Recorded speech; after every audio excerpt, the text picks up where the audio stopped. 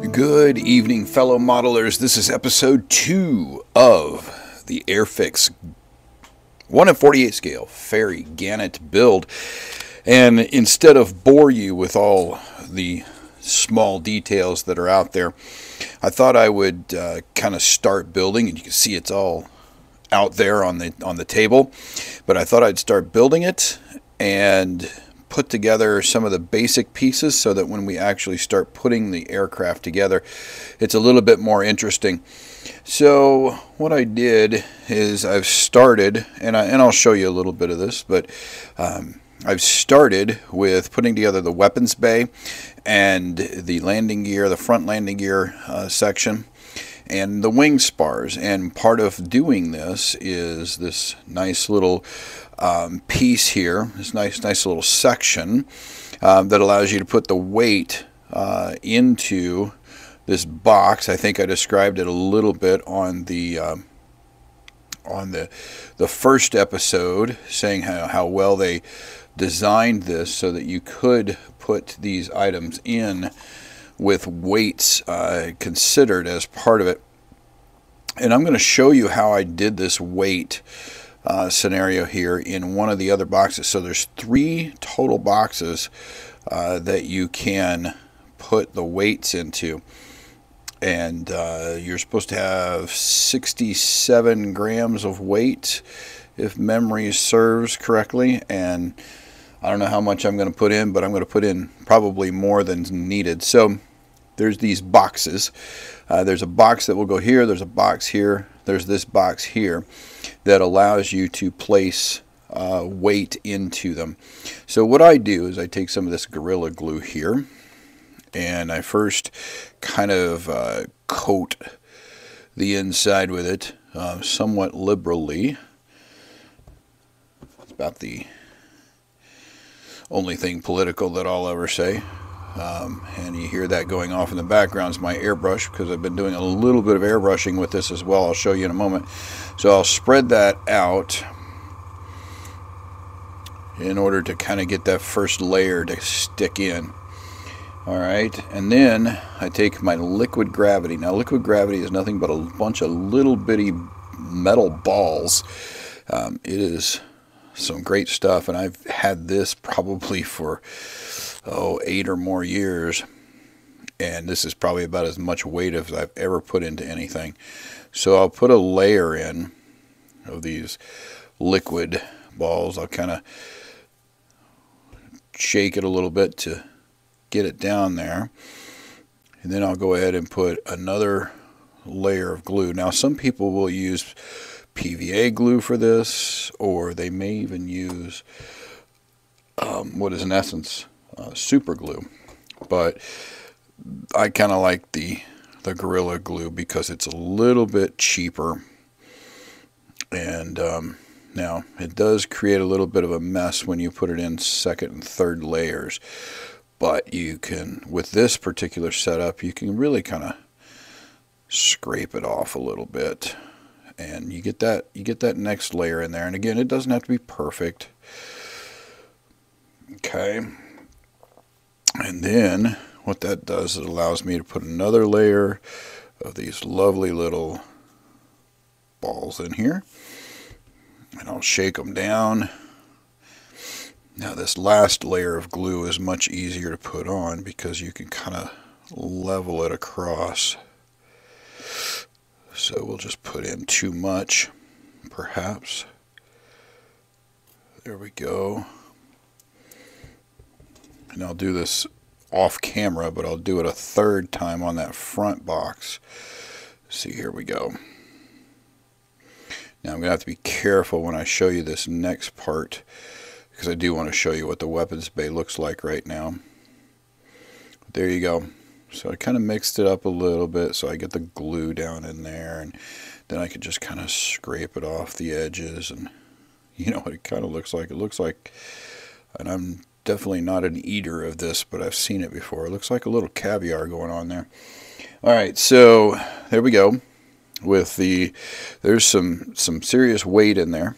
Now, the way Airfix has designed this is absolutely fabulous once again. So there's a track to go in. That will go on.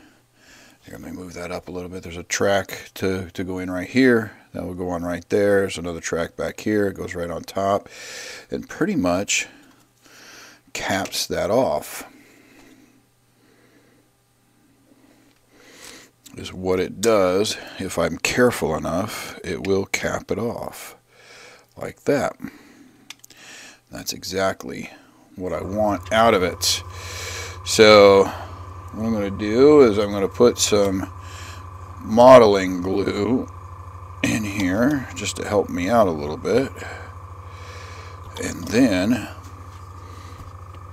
I'm going to make sure, kind of bend down here if you will, and make sure that that goes on the track like it's supposed to and sits in there. And once I got it in, and it's not as tricky as I'm making it out to be. It really isn't. But once I've got it in, what I will do, I want to, there we go, it's in. So I will then take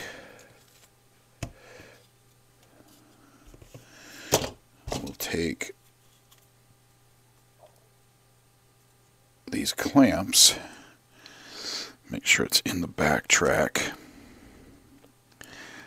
in there,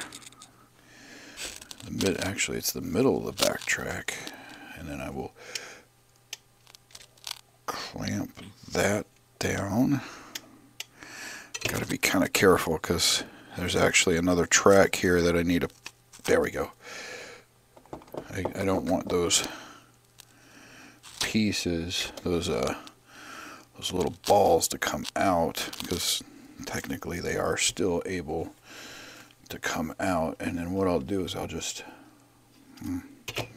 that's not going to work right.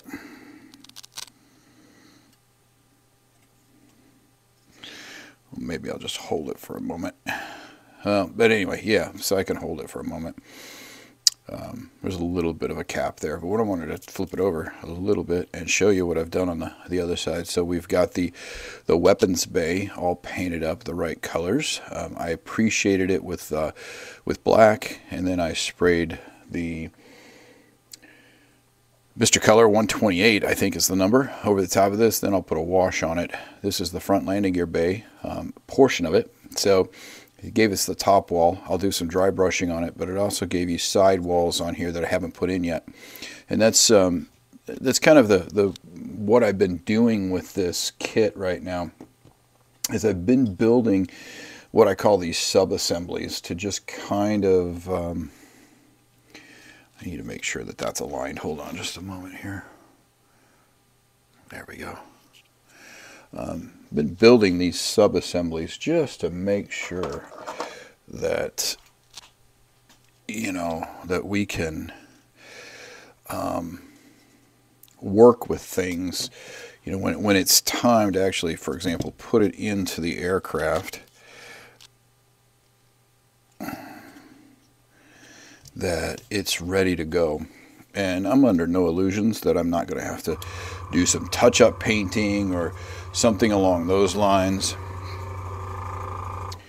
But you can see that when you get the sub-assemblies going, it kind of makes things go a little faster. So what I've done is I've created, all these sub-assemblies. Here's your flaps.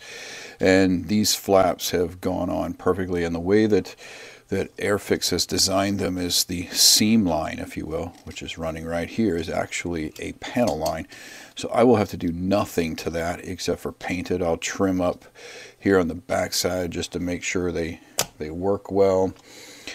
Here's some of our rudder pieces. Again, you know, they put the, I'll have to trim up a little bit on the front rudder side, but actually this is not the rudder, I'm apologizing. This is the horizontal stabilizer. But I'll have to trim that up and, you know, sand it off just a little bit, but the rest of it won't need to be, because it's a flap, if you will. I've also gone and put the strengthening plates inside of the wings and punched out the holes for the rocket pods. Now you might remember from my first episode the issue where one of my rocket rails was broken, and so what I've decided to do to fix that is there's actually 5 rails that can go on each wing. I'm only going to put 4 rails on each wing, and that will solve that problem. So I've also gone and done some painting on the inside, some black basing on the inside just to get ready for that, and just a lot of different sub-assembly pieces. You know, so here's some pieces from the cockpits that I've put together. There's actually pieces on the cockpit that have been put together. So this is what I call my halvesies. You know, if you've watched my F4 Phantom build or another build that's like that, what I'll do is I'll just go through the instructions and I will do as many sub-assemblies or half and half, you know, like wing, top, wing, bottom type pieces as I possibly can in advance, so that when I come to that assembly, it's just bing, bang, boom, and it goes together. And so that's kind of what I'm doing with what we've got here. I'll let this dry overnight, and then I'll start some dry brushing on the cockpit. I'll start snazzing that up a little bit. So the next episode will actually show the cockpit, and it may even show it going into the fuselage. That's how fast this is actually going. And because it's going so fast, you know, I warned you, I am considering going ahead and building out the weapons bay with the weapons bay open, because one of my concerns about doing the weapons bay was the fact that it was going to take a while to do. And from what I've seen so far, the detail is fabulous, and the aircraft is going together so easily and so well that I don't know that, I mean, I think I'm going to have the time to do it that I may not have had, or may not have thought that I had before. And man, I'm sitting here looking at something, and I'm really kind of hoping that I didn't make a mistake. Let me kind of look. No, I did not. I was afraid I had those wing spars on upside down, and I did not. The way they were going, they're kind of angling downward, and I was afraid, oh no. You know, when you kind of look at something, you're like, oops. Well, see, there you get the rawness, if you will, of taking a look at this. So anyway, you know, just a final piece of something I've been working on is, you know, again, these are the weapons bay doors. I appreciated them black on the inside, and then lightly went over them. But again, I mean, these are 2 pieces. They went together so easily, and the painting was so easily done that, again, it's just kind of like real quick, real fast, it's happening. So, all right, this is the update for, this will go out, released on December the 23rd, 2023. And it's moving along quickly. And it's not only moving along quickly, it's moving along very easily. Things are going together very, very well. So keep hanging in with us, and you know, there's a very real possibility by Christmas Day, which would be the video that's released on December 26th, that we could have a fuselage together and wings kind of together too, the way things are going. This is a nice, smooth build. So talk to you later.